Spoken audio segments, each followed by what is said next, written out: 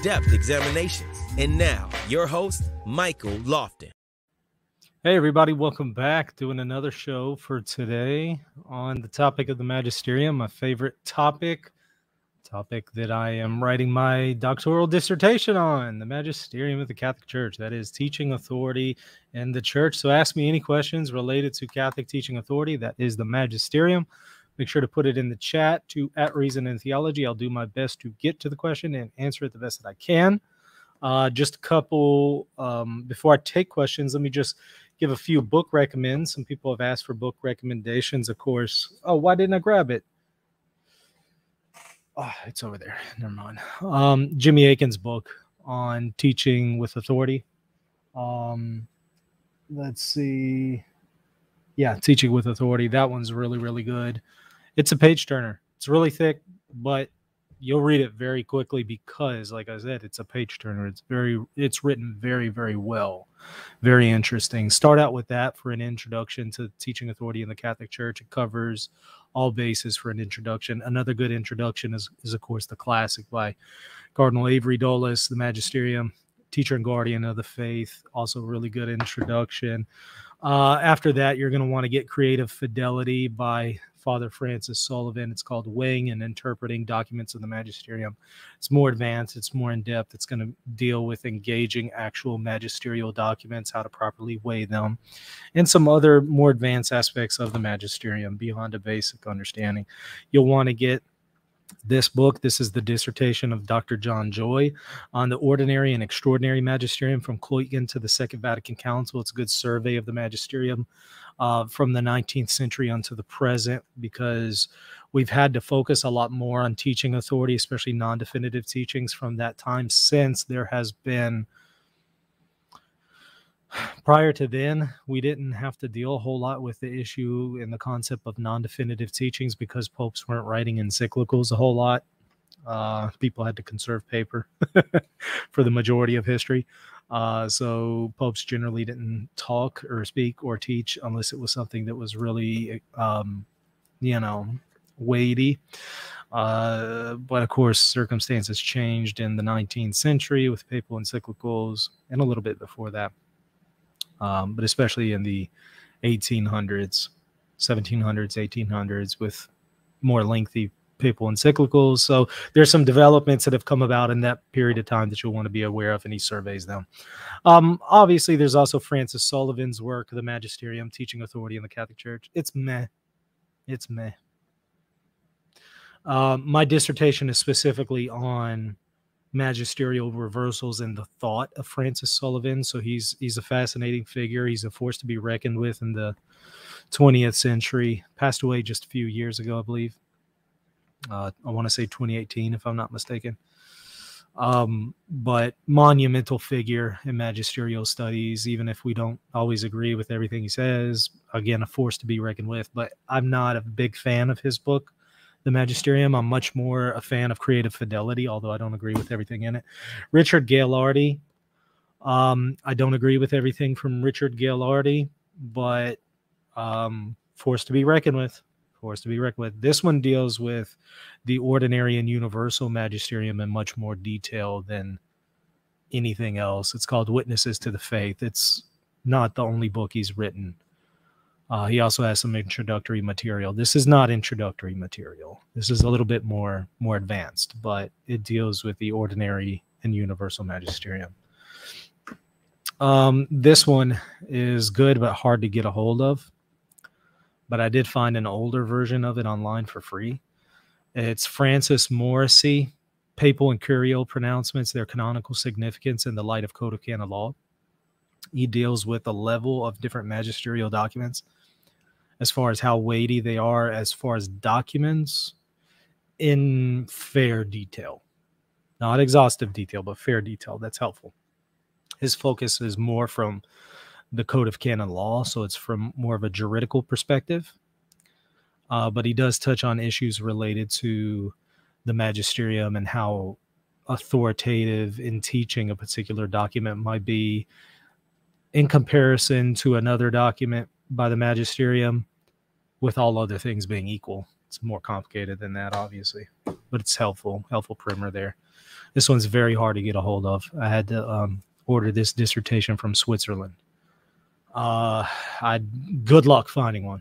Good luck. But if you're really wanting to dive deep, you're going to want this, but it's going to be very difficult to find it. So some people are saying, well, why are you recommending it? Because it's so important in this area. If you want to dive deep, it's on theological censors. It's his dissertation, the development of the theological censors after the Council of Trent. If you want to know more about the theological censors, most theologians are going to rely on this. He surveys the theological censors from the time of the Council of Trent unto the present. And the theological censors were really first used at the Council of Constance right before the Council of Trent. So he's pretty much surveying the history of the theological censors, period. And not all theologians used them the same. So he surveys the different ways in which they used them and kind of gives you a general consensus among them. Very, very advanced. So this is not necessarily introductory material, but it's very important if you're wanting to dive deep into the issue of theological censors.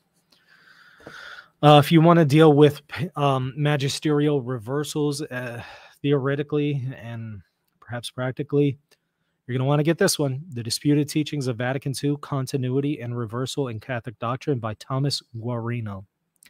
To date, this is the best thing that's out there, next to Dr. King, Lawrence King's dissertation, and I've had him on my show before, his dissertation dealing with the authoritative weight of non-definitive magisterial teachings.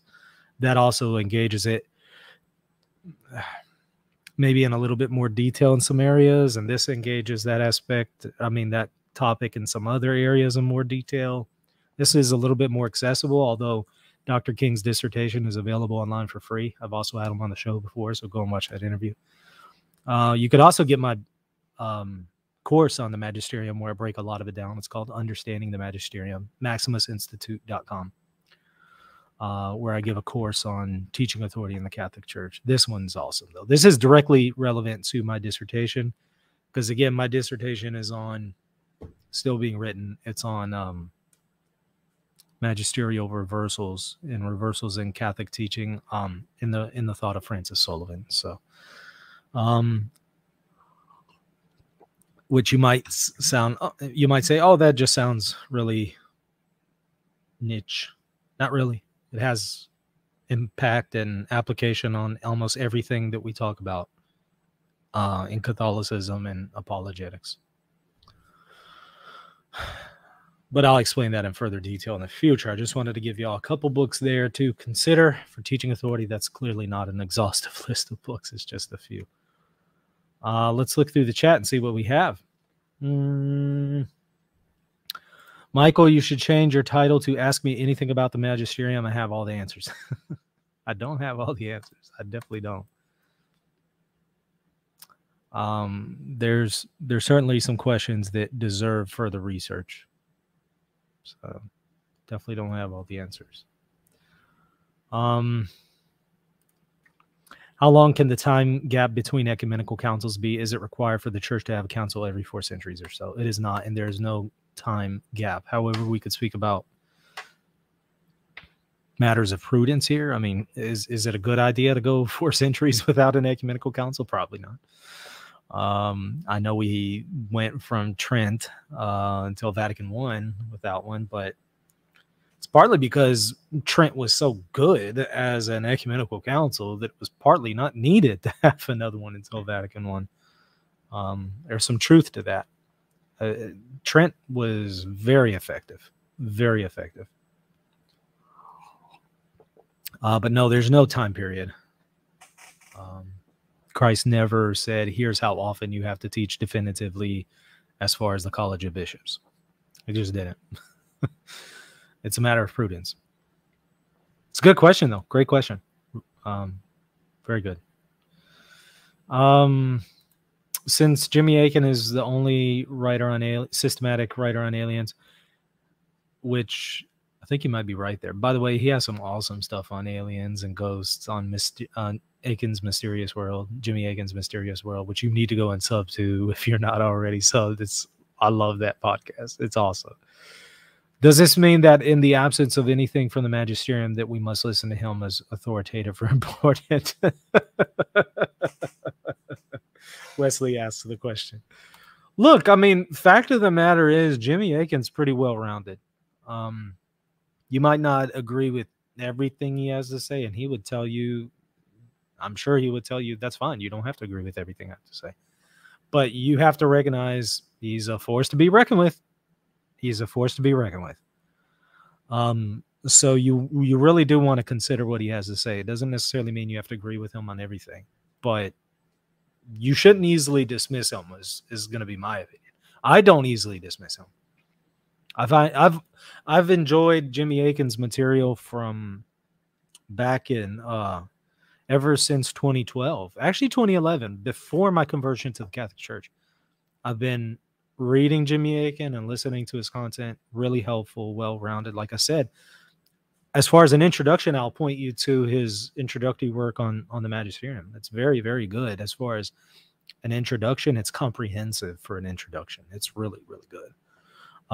There was some minor points in there that I would probably disagree with, as far as I think it was Ordinatio Sacerdotalis and whether or not that's ex cathedra. Just very, very minor stuff that I would take a different position on. But it's stuff that it's like, okay, well, so what? You know, there's just, again, I can't think of a better introduction. I would put his introduction right there next to Dulles. The advantage of Akin's book compared to Dulles is, look at Dulles's book. Look at Dulles's book. It's kind of thin. And half of it is an appendix, which are helpful. Appendix bibliography, you know, stuff like that. So it's actually not as thick as you think. But let me show you Akin's book. Hold on 1 second. Give me 1 second.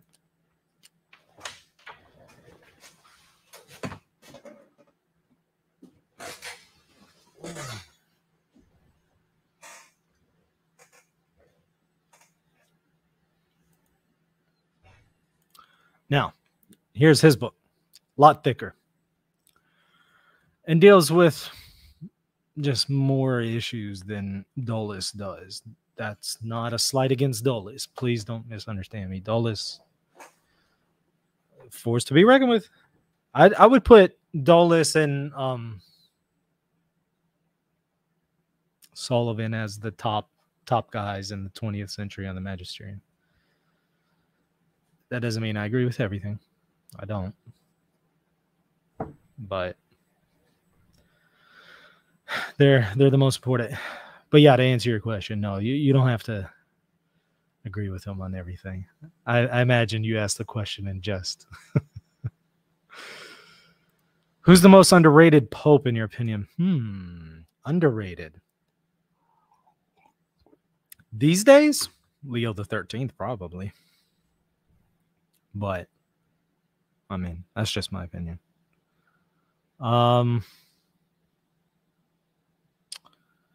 Let's see.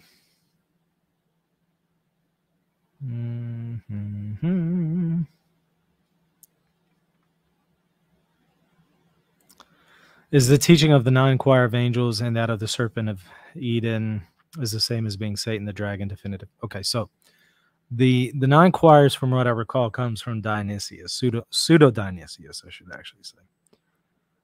I don't know if anyone prior to pseudo Dionysius really addressed it, although he's rooting it his understanding in scripture, so you might argue from a scriptural basis. But I guess the way he details it, the way he explains it is I don't know anyone prior to him taking that position. That doesn't mean that's not true. Pseudo Dionysius is not, magisterial. I don't think we should easily dismiss him, though. He's certainly revered in our tradition, especially in the East. I'm trying to think if the question of the 9 choirs of angels has ever been addressed by the Magisterium, and I can't think where it has. It doesn't mean it hasn't. There's 2,000 years worth of content there.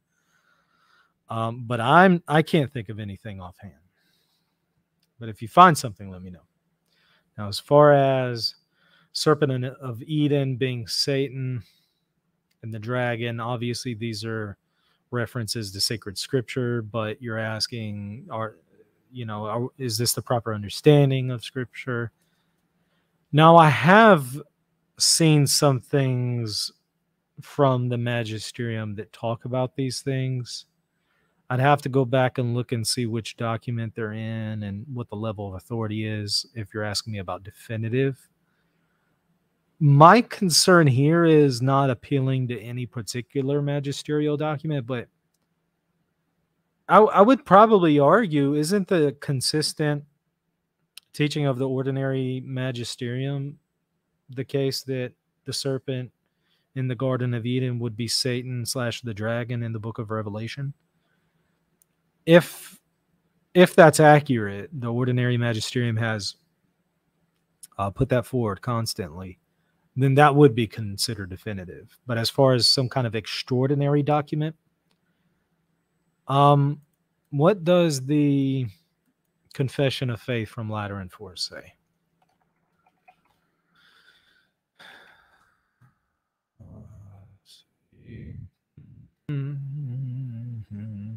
Confession of Faith, Lateran IV.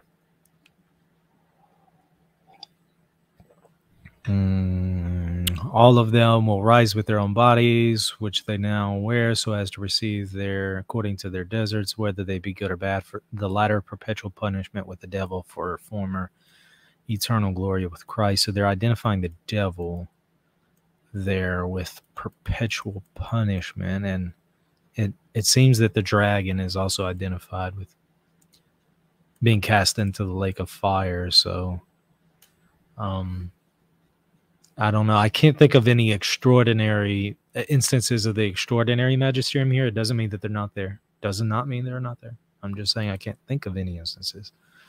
But couldn't we at the very least argue the constant teaching of the bishops dispersed throughout the world, throughout the ages, the ordinary and universal magisterium?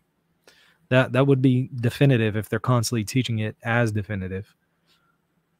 The difficulty there would be to establish that they're teaching it as definitive and not as some lower level of assent. That's going to be the difficulty with that position. There's a super chat here. Thank you, Patrick. So this isn't the right time for questions on the essence and energies distinction in Thomism. Just kidding. I wanted to support the show and your fanny. Thank you so much for the super chat. Actually, the essence and energies of Thomism is applicable here, but I will defer to Father Kappas, Dr. Goff, Dr. Minard, Dr. Mark Spencer. All of these are individuals that I've had on the show, and I've interviewed them on this question. So you're going to need to go and watch them. They're going to deal with questions on whether or not the essence and energies and Thomism can be reconciled. But short answer, neither Thomas's view on simplicity nor the essence and energies distinction, even if we're going to take the view that they're not reconcilable, neither one of those have been proposed definitively in the Catholic Church. So you're free to accept Thomas's view. You're free to accept Palamas's view. You're free to also accept the Scotus view on the issue of the simplicity of God, because all three affirm the simplicity of God, and that's all that the Magisterium has defined. So what has been defined, all three of those schools can agree with. The question is some of the specifics on how that simplicity works in relation to creation. Those issues have not been addressed by the Magisterium, and that's why you're free to hold to any of those. Thank you for the super chat. Yeah, this is one I've had to address multiple times. It's a fair question. When Donum Veritatis says that the church cannot habitually err, which is a reference in paragraph 24, and matters of prudence, is there any indication of how long habitually is? No. No, there's not. Wouldn't it have been very helpful? Yes. Is that better than nothing? Yes.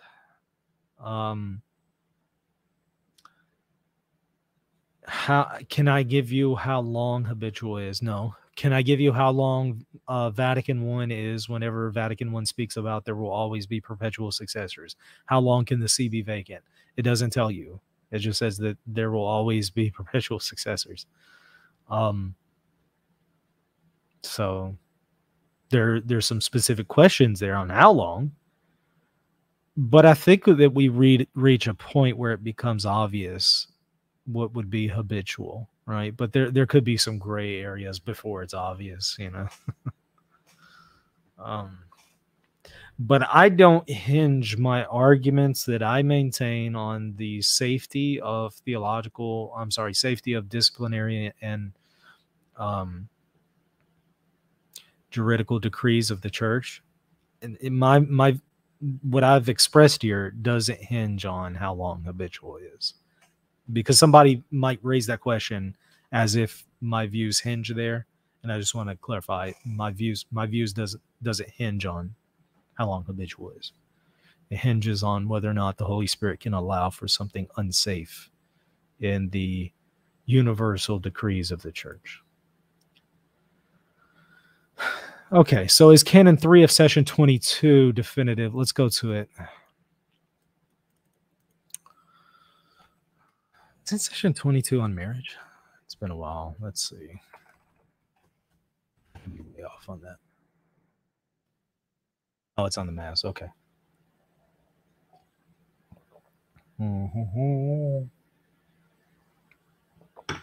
Which session is it that's on marriage? Now I'm curious.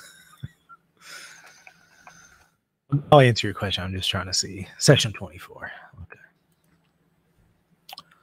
All right. So we're looking at Canon 3. Let me share it on the screen.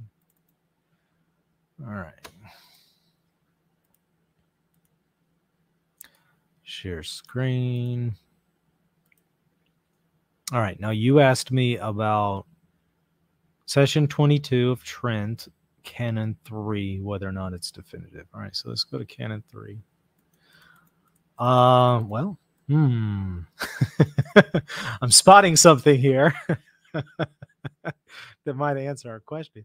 If anyone saith that the sacrifice of Mass is only a sacrifice of praise and thanksgiving, so this is already on a matter of faith. This is not a disciplinary canon. This is already a matter of faith, and I'm seeing an anathema. So that's going to answer our question, but let's read it. If anyone saith that the sacrifice of the Mass is only a sacrifice of praise and thanksgiving, or that it is a bare commemoration of the sacrifice consummated on the cross, but not a propitiatory sacrifice, or that it profits him only and receives, and that it ought not to be offered for the living of the dead, pains, satisfactions, and other necessities, let him be anathema. Well, this is the universal magisterium speaking, because it's an ecumenical council. It's attaching an anathema on a matter of faith and morals, which means it is exercising the extraordinary magisterium in a canon with an anathema on a matter of faith and morals, which means they think that this is definitive. So they're proposing this definitively. So your question to me was, is it definitive? The answer would be yes. And then your rest of your question is, does it teach a satisfaction theory of atonement, since the Eucharist and the sacrifice on the cross are the same? It depends on what we mean by that. And so let's do a whole show on the atonement, satisfaction, penal substitutionary atonement. Let's do a whole show on that, because it's going to depend on how are we defining those terms. Let's see here. Now, obviously, with satisfaction in there, there's going to be a sense in which satisfaction is taught, right? But again, it's going to hinge on defining terms. Seems like Called to Communion did an article a long time ago on penal substitutionary atonement and what sense Catholics maintain it. So maybe also check that out in the meantime. I'll see if I can organize something specific on it. Does Amors Laetitia in its official interpretation contain error? If so, how can it be safe to follow? You're beating me to it. I was going to do a show on this. I was actually thinking of doing it today, but I'm not going to do it today. But I will be doing it in the near future. I'm going to examine Amor Laetitia. I'm going to go over the interpretation of the Argentinian bishops and Pope Francis's comments on them. And then I'm going to deal with the Council of Trent on this issue related to economia and its canon against the Protestants and Luther on marriage. And we're going to examine this in detail. So specifics, I'm going to punt on it, but I will just give you a general answer. You ask me, does it have error? Your question would be, does it have theological error? I would have to say, from what I've seen, no. Properly understood, I could certainly see how somebody would misunderstand it, and that might result in error. But properly understood, error, no. Might there be some other criticisms of Amor Laetitia, though? Might there be some other? How can it be safe to follow? This again relates to the issue of, can the church promulgate in its teachings or disciplinary decrees that are universal something that is harmful to souls? No, as I've demonstrated in a previous video. But that doesn't mean that it's the most prudent or timely, the best way to express it, things like that. But I'm going to have to deal with this in detail, because there's a lot of ways that we could get turned around and come to some, and end up getting error with some misunderstandings of Amor Laetitia. That's certainly possible. What is this? You've spoken before about Dei Verbum being the lens we must view Vatican II through. Does this practice stand for other councils? If so, what are these documents? This is a good question. Okay, so I didn't say that only about Dei Verbum. I said the major constitutions of Vatican II, and that's not just my view. That's generally accepted. If I recall correctly, wasn't that stated somewhere in the Acts of the Council? Or one of the commissions? I'd have to go back and look, but it's certainly not my opinion only. That is, the lower documents of Vatican II need to be interpreted through its major documents, which is kind of common sense, but there are explicit references to this, I think, by Vatican II or some of the figures who are at Vatican II. So Dei Verbum is going to be one of the major documents, but it's not going to be the only one.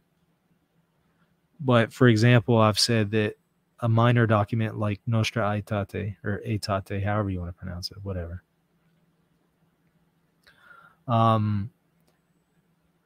that would be interpreted through Lumen Gentium, not the other way around. And I have mentioned that before, and I think that we need to remember that, because there's some people who are twisting that document, and they're doing so against Lumen Gentium, and they're trying to say that the Catholic Church teaches heresy because they're twisting it over against what Lumen Gentium tells us. Not to mention twisting it over against what the document itself says. So the distinction between infallibility and indefectibility. Yeah. So let's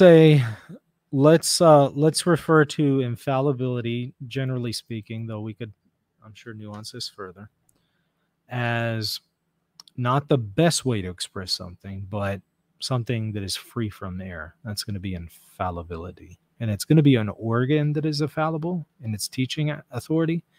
An organ like the Pope or an ecumenical council. The organ is infallible.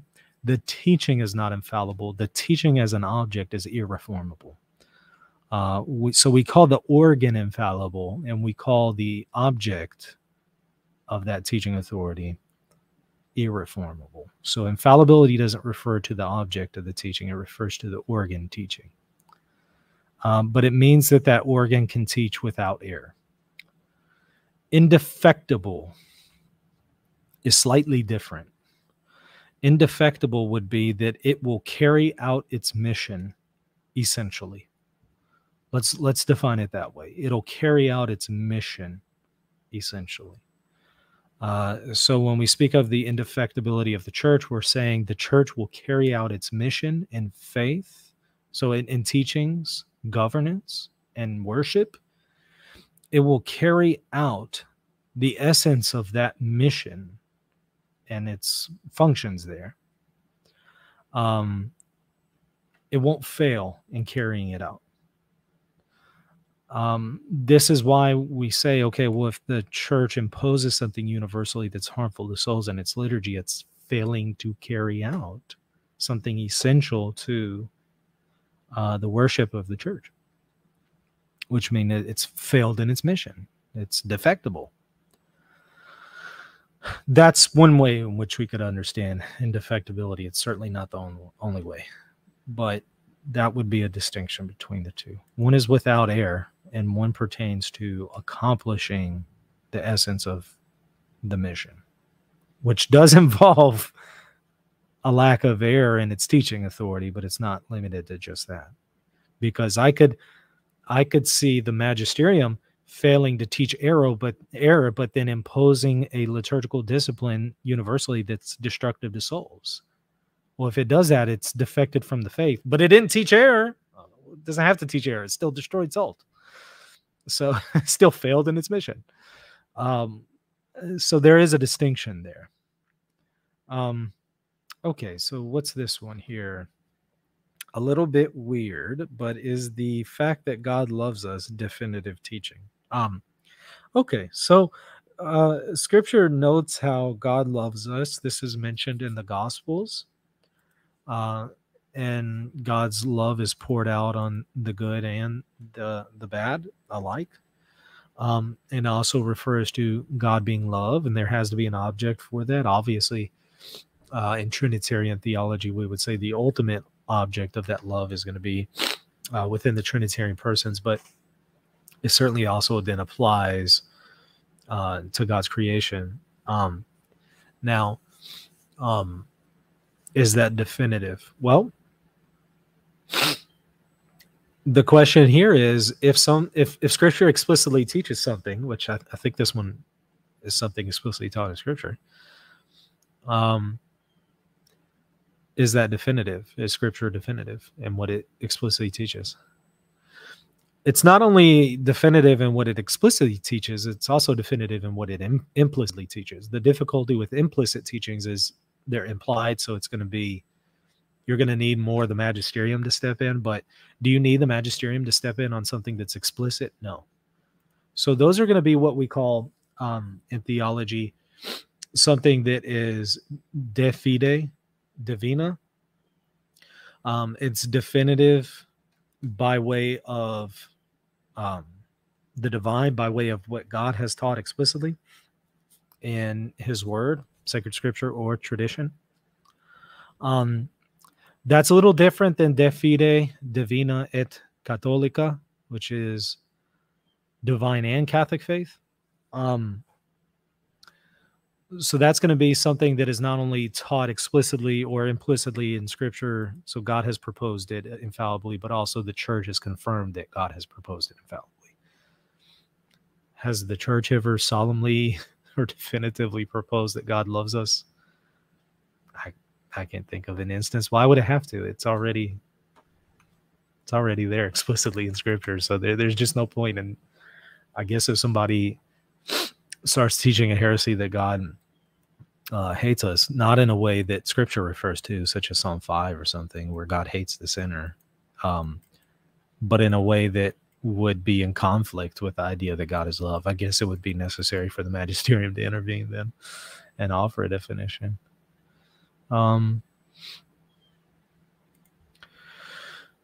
Please explain the objectivity of the Catholic magisterium over and against an Orthodox conception of teaching authority as expressed by synods and councils. Well, there is something objective to the Orthodox teaching authority when it comes to synods and councils. There is something objective there at least when it comes to lower synods and councils. That is lower than universal synods and councils. Synods and councils can be used interchangeably, though we could make some distinctions in orthodoxy just depending on what the context is. But generally speaking, they're synonymous, though again, we could make some distinctions here. But something lower than a universal council in orthodoxy, there is something objective there.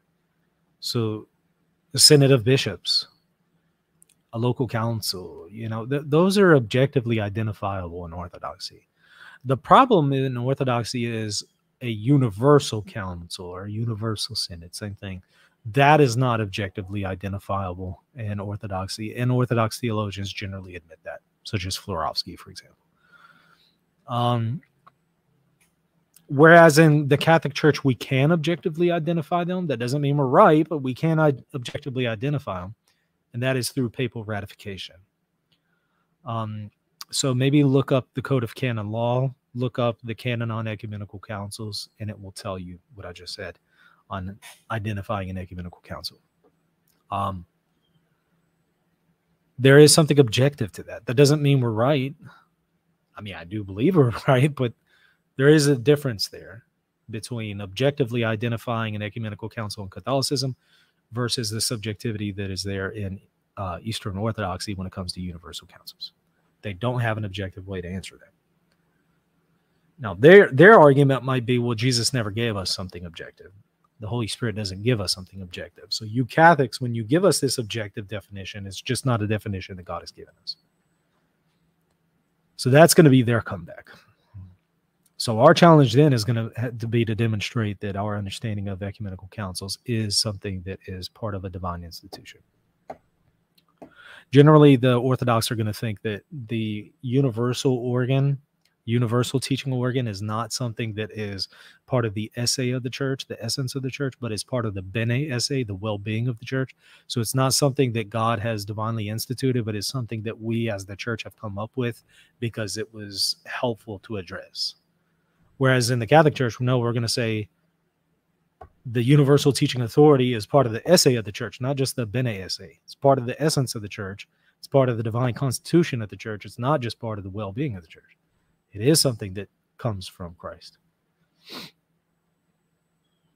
It's a good question.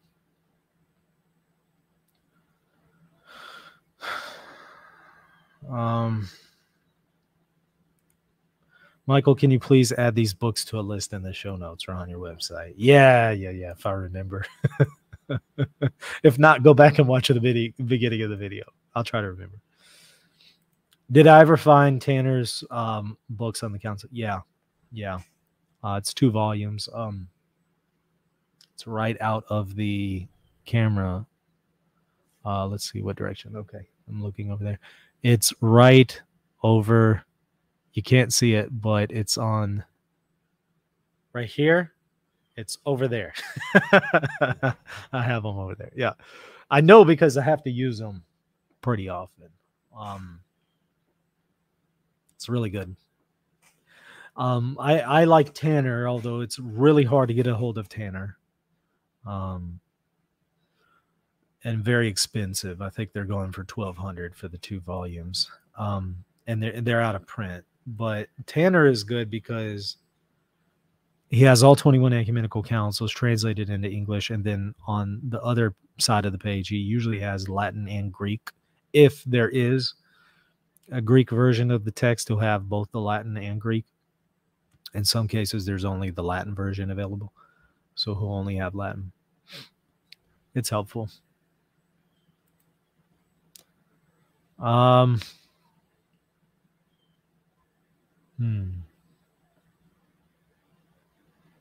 What is this question? Okay. Is it possible that the Magisterium could define and declare on something that we wouldn't normally expect? Like an ecumenical council that defines blue is superior color to red. Okay. So your question is, what are the objects of infallibility in the Catholic Church? So the short answer here is there's 2 objects of infallibility, what we call primary objects, and then secondary objects. A primary object is going to be the church is able to define anything that is taught by God in Scripture or sacred tradition. That's a primary object. So if God teaches it in Scripture or tradition, the church can define that that is what God teaches in Scripture or tradition. That's primary object. That's within the scope of authority for infallibility of the church. Secondary objects of infallibility are matters of fact or history that logically or historically are necessary to maintain in order to preserve something that is taught by God in Scripture or tradition. So these are things that God has not revealed in Scripture or tradition, but they are necessary to preserve in order to guard something that is revealed in Scripture. So if we were to say, well, Nicaea 1 defined that Jesus is consubstantial with the Father. Well, it defined that as a primary object because it teaches that this is something God has revealed in Scripture. But what if somebody were to come and say, I don't believe Nicaea is an ecumenical council? Well, the church is able to then say definitively, Nicaea is an ecumenical council. That would be what's called the dogmatic fact. It's not something revealed by God. God nowhere revealed that Nicaea is an ecumenical council. God did not reveal that. But it is necessary to preserve in order to preserve something that is revealed by God. So, secondary object. That's just one example. Theological conclusions are also secondary objects. So, a theological conclusion, something that is what's called virtually revealed, is also a secondary object. These are going to be things that you take something revealed by God and add an element of something that we know by reason, and whatever comes out as a conclusion, that is also an object of infallibility. Let me give you an example. Scripture teaches that Jesus is fully man, right? Fully God, fully man. Well, Scripture never tells us that Jesus laughed. But would we not say, according to reason, that the ability to laugh, risibility, the ability to laugh is something that is part of human nature? If that is something that is part of human nature, risibility, then we would say Jesus had the ability to laugh, and we can know that infallibly. Even though Scripture has never revealed it, we can know Jesus had the ability to laugh because we know he's human. And by reason, we know one of the things of being human, an essence of being human, is risibility. Now, whether or not he exercised risibility is something else. But at least the ability to laugh would be something that is an object of infallibility. There's some disputes on whether or not practical applications of the moral law can be objects of infallibility. So some would say the immorality of the use of artificial contraception in marriage. I think Francis Sullivan is going to argue that that's not an object of infallibility. So the church can teach it authoritatively, but not infallibly, is what Sullivan's going to argue, because he's going to say all that's included in the secondary objects of infallibility are the general principles of what's moral, but not specific applications of them.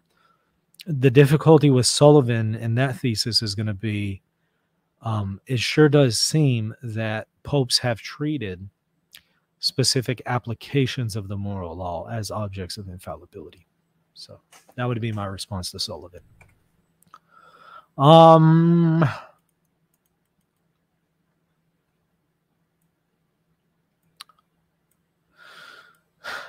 but let me also, before I move on, let me also clarify that beyond those things, primary objects and secondary objects, there is no more object of infallibility.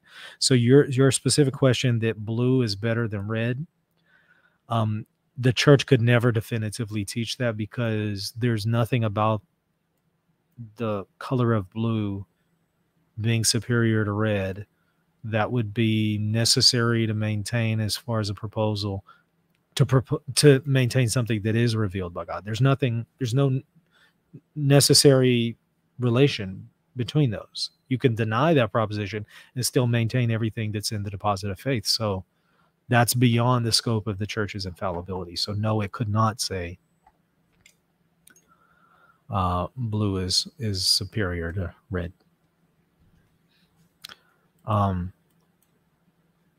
That would be what people would call a tertiary object of infallibility, what some theologians have called the tertiary object of infallibility. And I would say there's no such thing as a tertiary object of infallibility. But those who would defend such a thing, which there's no basis for it, that's what it would be called. Things that are not necessary to preserve something in the deposit of faith, that are matters of history or fact. That would be a tertiary object of infallibility. I would say these tertiary objects are not objects of infallibility. The infallibility of the church extends as far as the teaching authority of the church extends, but no further than that. And there's nothing about the color blue being superior to red that pertains to teaching authority. So, did the Magisterium ever teach the distinction between being a member of the soul but not the body of the church in regards to extra ecclesiam nulla salus? I would say read, first of all, the Holy Office, where it does go over Pius IX and also Pius XII, where they did teach some things that are related to the distinction you raise. It was documented by the Holy Office of 1949 in response to Father Feeney and the St. Benedict Center. It should come right up on Google. You'll want to read that. You'll also want to read Lumen Gentium 14, which necessitates that distinction. It doesn't use the language of Bellarmine there, the distinction between soul and body, but the concept of what Bellarmine is distinguishing between soul and body is asserted by Lumen Gentium and the Conciliar Fathers. Again, that language of soul and body, to my knowledge, goes back to Bellarmine. Let me see if I can find the Holy Office.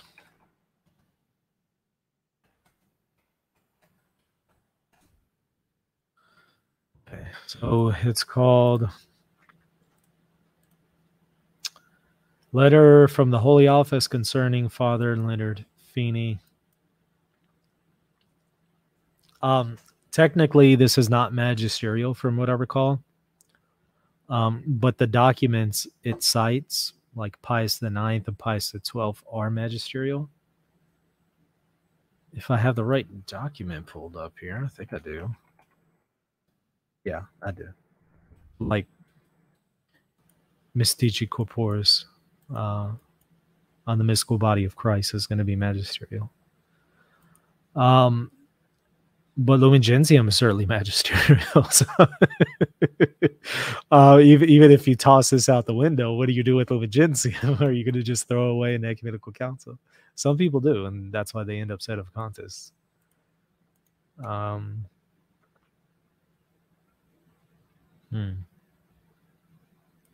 What's this question? If the magisterium determines something authoritatively on a matter of discipline and a later council pope rules it heretical, what would that mean for the church, if anything? Okay, so please go and watch the video I did a few days ago. Let me pull it up. See what the title is. I'll answer your question. I just want to give you a further treatment of it, a more in-depth treatment. The video in question is called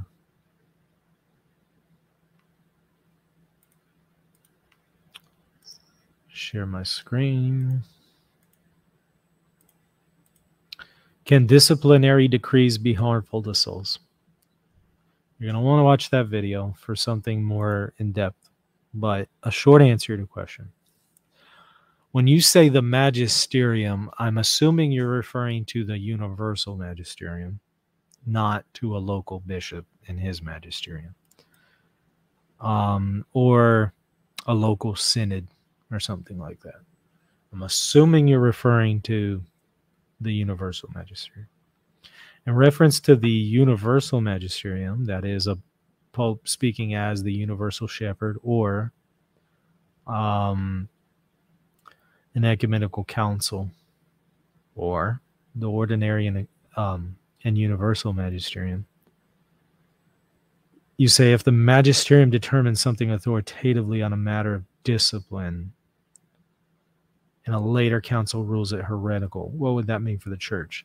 This would be impossible, as I've argued, because the universal magisterium can't authoritatively promulgate a discipline in its governance or worship that would be harmful to souls. And you then even say not only harmful to souls, you're now even saying heretical. The universal decrees of the church, insofar as they touch on matters of faith and morals, would be protected by the Holy Spirit, as I've argued in, again, that video. So it could not do such things, let alone propose a discipline that you call heretical. Moreover, how can a discipline be heretical anyway? I don't think we're using the proper terms here. I understand what you're asking me, but that wouldn't be the proper use of the terms. Disciplines aren't heretical. Teachings are heretical. Now, you might say, but there's disciplines that could lead to heresy. I understand that. But heresy, as a theological censor, applies to teachings, not disciplines. I would say harmful is the theological censor that applies to discipline, not heresy. Heresy applies, again, as a theological note, a theological censor. Heresy applies to primary objects of infallibility, dogmas, defined dogmas, and undefined dogmas. Heresy would apply to both as a theological note.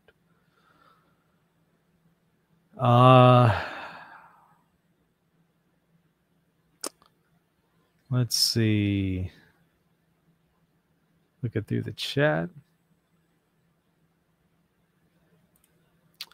Is the fact that a certain interpretation of Scripture was common for a millennia the same as definitive witness? I like this question. Because after Augustine, most see Genesis 6 as not being angels but humans. Two separate issues here. Oh, yeah. First of all, I do take the thesis, and I don't think it's defensible otherwise. I do take the thesis that Genesis 6 is referring to fallen angels. I don't think it's tenable to take the human thesis and the lineage of Cain and stuff like that, and of Seth. And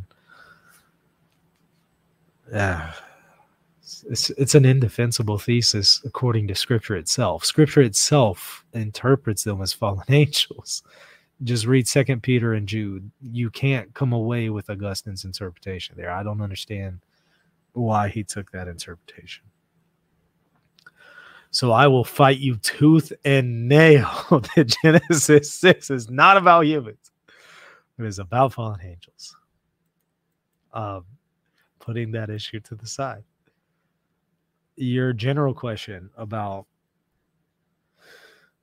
is the fact that a certain interpretation of Scripture was common for a millennium the same as a definitive witness? Not necessarily. There's certainly a relation, but not necessarily. You're going to hear, you want to get Emmanuel Duranzo's Channels of Revelation. I know I've mentioned them before. Let me pull it up on the screen. He's not dealing with this in real detail, but he gives you some points that touch on this. Here it is. Share my screen. Channels of Revelation, Emmanuel Duranzo. I don't think I shared my screen yet. Hold on.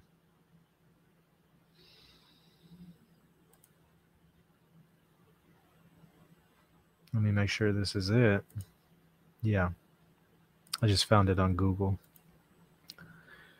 Channels of Revelation, Emmanuel Duranzo. And here it is. Science of Sacred Theology for Teachers. He's the last of the manualists. He wrote in the post-conciliar era, right after Vatican II. He's a Thomist. He's the last manualist. Something Father Francis Sullivan was the last manualist. He was the last manualist in Latin who wrote in Latin. D'Aronzo is the last manualist who wrote in English. You'll want to read this book. It's a short read, and it is a page turner. 85 pages. It's going to grapple with some questions related to what you're asking me. So you're going to want to check that out. Let me answer your question. A certain interpretation of scripture that's common for a millennia, is that definitive? No, not necessarily. But what could be a reliable witness to what's definitive is the constant teaching of the theologians, as Pius IX puts it, because that's the way he defines ordinary magisterium, oddly enough, not the constant teaching of bishops, but the constant teaching of theologians. There's certainly a shift in that definition by the time we get to Vatican I and then Lumen Gentium, Vatican II. But I think we can still accept what Pius IX is saying there. If the Catholic theologians, that is, ones with mandates, not just someone with a degree, but those who are, sharing in the teaching authority of their bishop, if they're constantly relying or constantly testifying to the truthfulness of a proposition, they're not an organ of the magisterium insofar as they're not an infallible organ of the magisterium. So we're not saying the Catholic theologians there. Pius IX is not saying they're like an additional organ of the magisterium that's infallible in addition to the Pope and bishops. But they're reliable witnesses to what is part of sacred tradition. And that's what D'Aronzo is going to show is when we talk about sacred tradition, how do we know it's part of sacred tradition? Now, have the Catholic theologians constantly and universally or unanimously taught that teaching?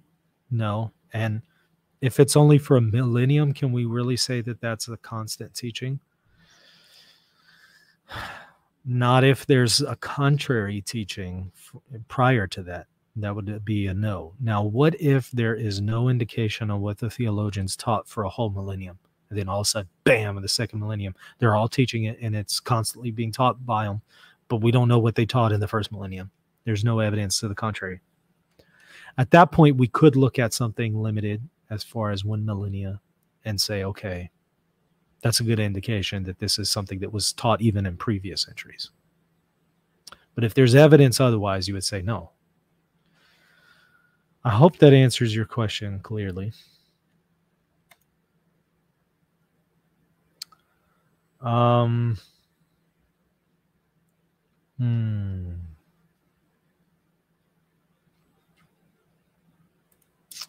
What's the coolest papal name in your opinion? Innocent, Pope Innocent, or maybe Pius. I like that name. The Innocents and the Piuses.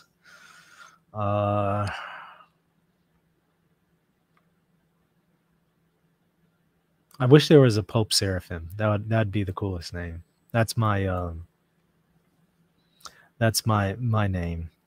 Not given name, but the name I received with my chrismation. And I like that name, Seraphim.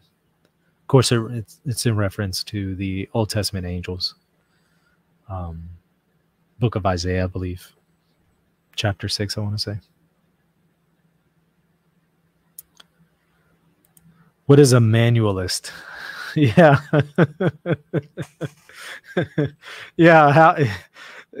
I'm not laughing at your question. I'm laughing at the fact that it's hard to define some of these things. It is a little hard to define something like, okay, what's a manualist? Okay. The best way that I can define this, and you might push back on my definition, but a manualist is going to be those who write in the scholastic tradition a manual of theology. That's the best definition I can give you. Maybe it's not sufficient, but that's how I would define evangelist. It's a little hard to define some of these things.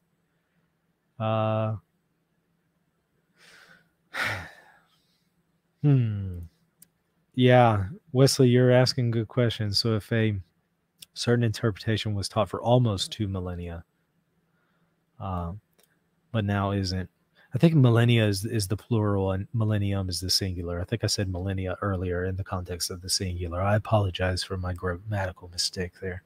I just realized it. So if a certain interpretation was taught almost 2 millennia ago, but now isn't, would this be a permissible reversal? And what do you mean taught? Taught by whom? By the theologians? By the magisterium? You might need to clarify that for me. Because this could get pretty complex depending on which one we're talking about. This is actually one of the arguments that Sullivan again uses against Humanae Vitae. Now, he's in favor of the authoritative teaching of Humanae Vitae. He's even in favor of what Humanae Vitae teaches. He's not in favor of the idea that it's infallibly taught. So that's what I'm referring to when I speak of Sullivan. He's going to say it's not infallibly taught.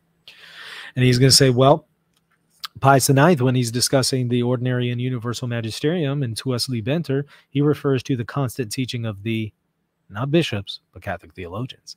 And he referred to the constant teaching. Well, the Catholic theologians aren't teaching it today, therefore it's not constant. You see his argument? Okay. There's some pushback that we could offer to that, but we'd be here a long time offering that pushback. What was his name who offered some pushback to Sullivan and some theological journals on that? I've had him on the show. I don't want to mispronounce his name. Let's see. Yeah, I thought it was Dr. Lawrence Welch, W-E-L-C-H. He had a back and forth with Sullivan on issues related to this. Maybe I'll do a stream on it one day. Where do we find the magisterium in Scripture? Great. Aiken deals with a lot of that, actually. That's going to be chapter... let's see.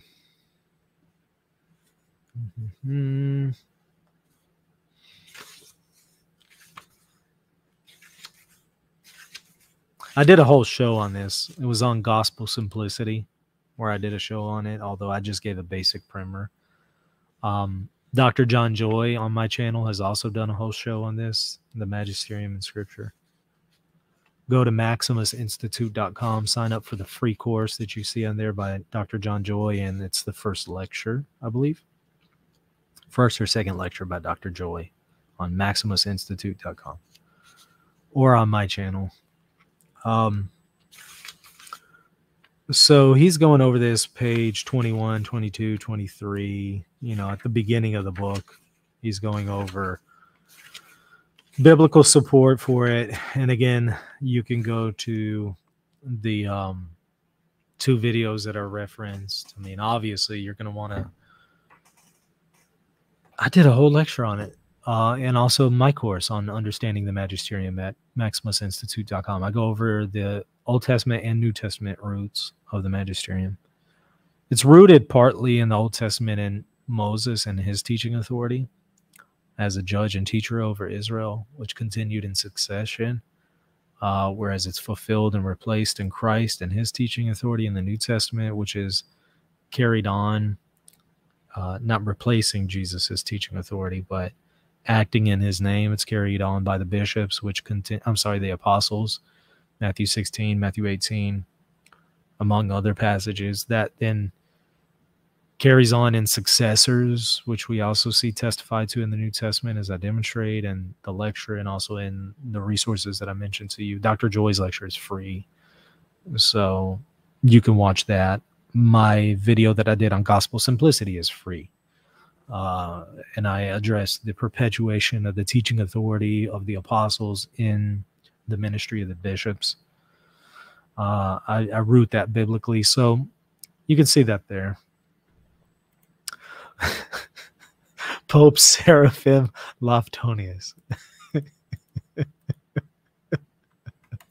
That's funny. That's funny. Are there any pre-schism popes recognized as saints by Eastern Orthodox? Yeah, a ton of them. Just to name a few: Agatho, Leo, Gregory the Great. I got a whole list of them, but pretty much the same popes that we would consider our saints in the pre-schism era, they would agree are also saints. The issue of animal immortality, is that taught by the Magisterium? Aiken had an episode on it. If you saw it, I saw that he did one. I didn't get a chance to watch it. I'm curious to know what he said. I need to go back and watch. And I know the Thomistic arguments against the immortality of animal souls, so I'm familiar with their arguments. I don't know if does Aiken take the Thomistic view. It seems like he doesn't, but I could be misrepresenting him. I don't want to misrepresent him. Has the Magisterium engaged that one? Not to my knowledge. So this would be a philosophical question to my knowledge. So what's a manual of theology? Got to start giving you circular definitions here. A theological document that's written according to the manualist tradition. What's a manualist tradition? I'm going to start giving you circular definitions. A scholastic book of theology. There you go. There's your definition. I'm going to stick with that one. That's my working definition for the moment. So the clarification is if theologians and bishops and Pope taught it. Wait, they're not the same. Not the same. Not the same. But not definitively. All right. So let me read your question again.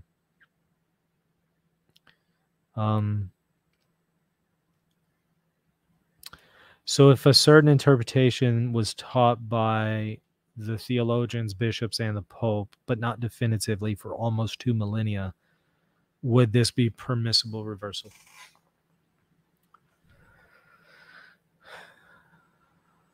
Well, if we're you threw in the theologians too there. If the theologians taught something constantly for 1900 years, and how does that even work, since we didn't even have theologians attached to bishops in the year 300, 400? So how does this work for 2 millennia? I don't know how that works when it doesn't seem that was the case historically, but there's some truth to what Sullivan would say by pushback when he's saying, how is that the constant teaching then of the theologians if they've taught it for 1900 years, but not the last 100 years? There's some legitimate pushback that he's offering there. Not that his conclusions on Humanae Vitae follow from that, but I would throw that in. Let's stick to the Magisterium since that less complicates the question.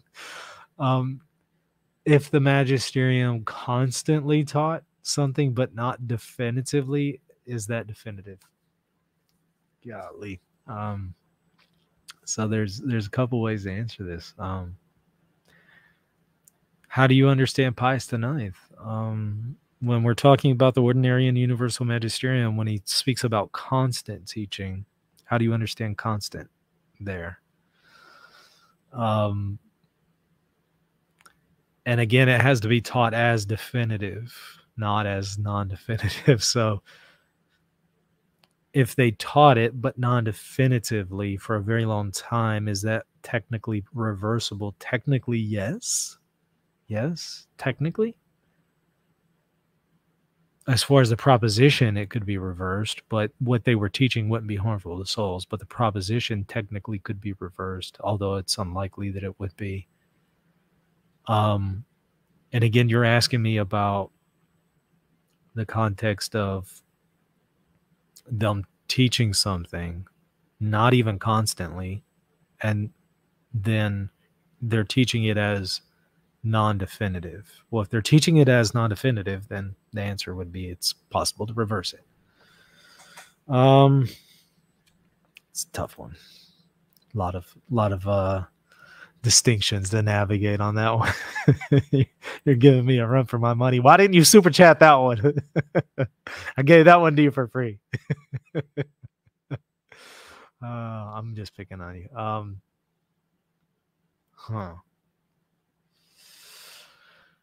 If the universal magisterium, ecumenical councils, and the Pope ex cathedra. Ecumenical council and the Pope acting ex cathedra is the universal magisterium. They're two organs of it. So are you referring to the ordinary and universal magisterium? Maybe you're referring to ordinary and universal. So let me reread it. If the ordinary and universal magisterium, ecumenical councils, and the Pope ex cathedra can all make infallible declarations, but the Pope supersedes the other two. Wait. He supersedes the other two. No. The Pope is part of an ecumenical council. There is no ecumenical council apart from the Pope. Now, I know people talk about imperfect ecumenical councils, but we're talking about definitive bindings, not disciplinary cases and extraordinary circumstances. We're talking about definitive teachings. So there is no ecumenical council apart from a Pope. So how could a Pope supersede a Pope? I don't accept the premises in this question. When you say he supersedes, same for the ordinary and universal magisterium. The Pope's part of that. He's also a bishop. But you ask, the Pope supersedes the two, which I don't accept. What's the practical purpose of a council? So the purpose of a council versus an ordinary and universal teaching of the bishops is ordinary and universal is much harder to identify, and ecumenical council is much easier to identify. And then what's the purpose of an ecumenical council in light of something ex cathedra by the Pope? So that you would get a fuller judgment. That's what Pope Leo says. In fact, I did a video answering this. Seems like maybe a month or two ago. A fuller judgment.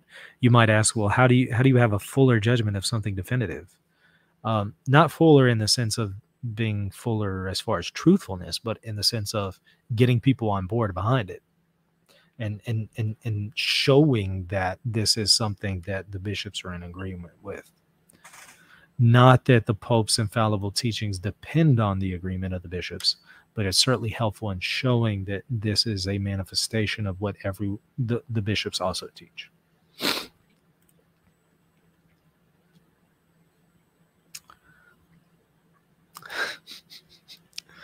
Could the Pope make a definitive statement and teaching within a Reddit meme? He could, however, he should not. And why do I say he could? Well, Jesus never taught when Peter or his successor has to use the charism of infallibility. He never, that's left for the church to determine. That's left for the Pope to determine. The Pope doesn't have a specific setting in which he teaches ex cathedra. There's never been anything uniform there. An apostolic constitution is something that's often used nowadays, but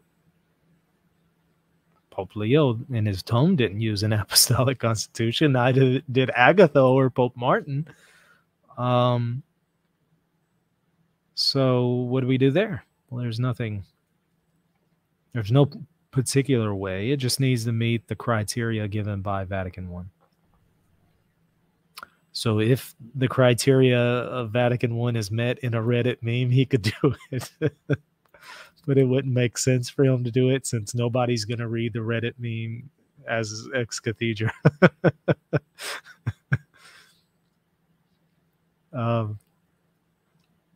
Thank you for the super chat. If I give you $2, will you tell me the intro song title? I don't know the song title. I'll see if I can find it for you. Somebody wants more comedy hour. Didn't y'all enjoy the one I did yesterday on What is a Woman?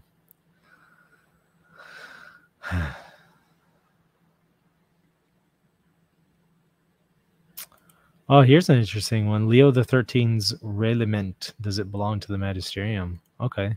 Let's see. Let me see if I can give you an answer right now. Hold on. Not ringing a bell.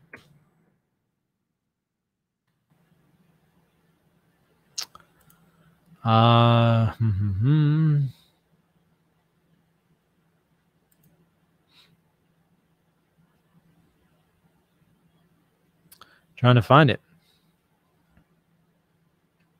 Do you have a link to it by any chance? Found it. Is it an encyclical? I have Leo the 13's encyclicals and right behind me, actually. I'd have to look and see, but it only has the encyclicals. If it's an encyclical, the document would be, not necessarily everything in the document.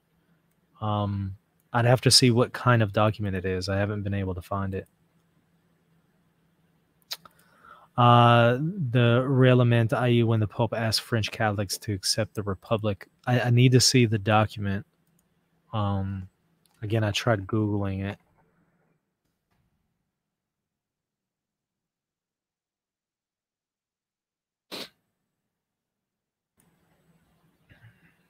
Let's see here.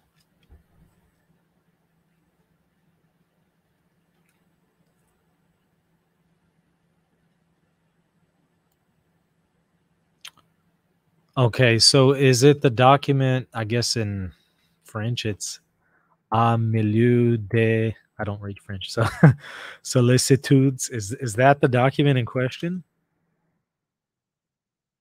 If so, the encyclical of Pope Leo the 13th on the Church and State in France. If that is the document in question, first of all, it's not going to mean that everything in the document is magisterial, and then we could also distinguish between different levels of the magisterium. But let's look at the document together.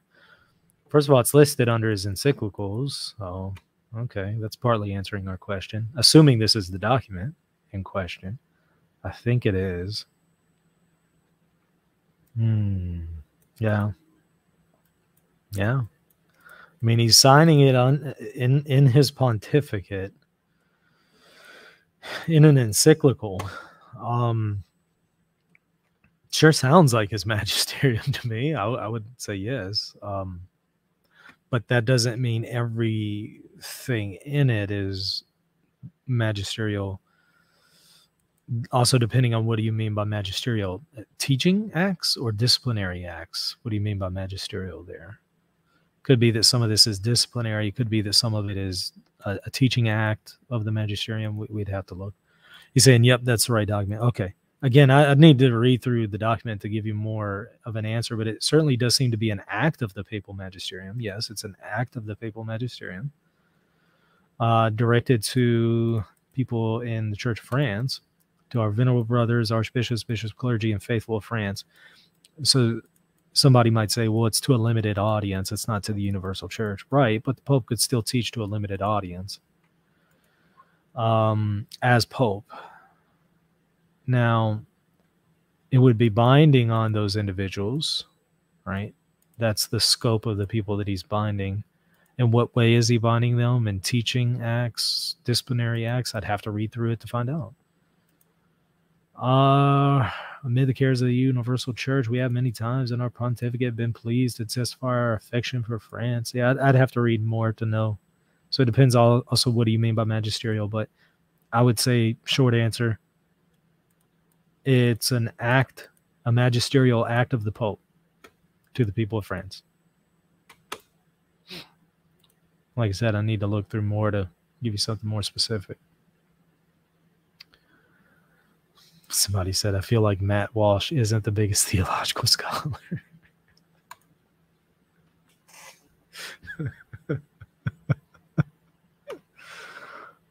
Give him some credit. Cut him some slack.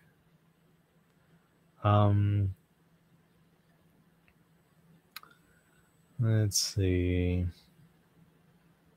A pope might find that theology through memes is an effective way to promulgate the faith in a future where rare memes replace human language.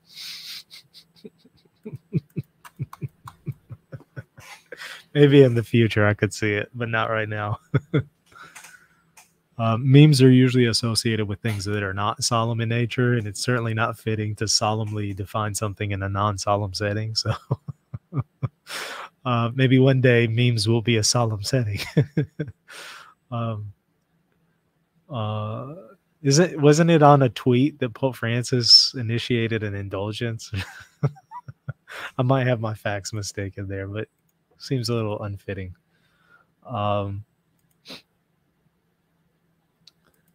Pope Michael apparently renounced his claim to the papacy on his deathbed. I've heard this, but I've only heard it based on hearsay. Can you give me something substantial to back that up? Something concrete, not just speculative about his obituary and not just hearsay. I'd like something concrete. It might be true if it's hearsay. That speculative analysis of his obituary also may be accurate. It also may not be accurate, and the hearsay may not be true. Is there anything objective to that? I'd like to know. Either way, let's pray for him. Okay. Yeah, more comedy hours. Right. All right, soon. We'll see. Appreciate y'all watching. Hope this was helpful to y'all. Okay, well, like I said, we'll occasionally continue to do these. Hope they're helpful. I want to bring more of an awareness of the Magisterium to everybody and how it works. So that we're not so easily fooled by people who tell us online this is magisterial and this is what the church teaches. So hopefully these are helping. If you've enjoyed them, hit that like button, hit the subscribe button, share it on Twitter, Facebook, and other forms of social media. Pass the word. And also, if you want to support me, patreon.com/reason and theology. And also, if you want to learn more about the Magisterium by getting my course, it's going to be maximusinstitute.com to get the course Understanding the Magisterium, where I go all over the ins and outs of teaching authority in the Catholic Church. Somebody said, thank you, Pope Seraphim Loftonius the First. That's hilarious. All right, I'll see y'all later. God bless. Oh wait, before you go, I would really appreciate it if you would consider supporting this channel. This is my primary means to provide for my family, and it also helps me to produce content like this video. If you would like to support me, become a patron by visiting patreon.com/reason and theology. You'll also get access to extra exclusive content when you become a patron. Lastly, hit that like button and the subscribe button, and be sure to leave a comment down below. God bless.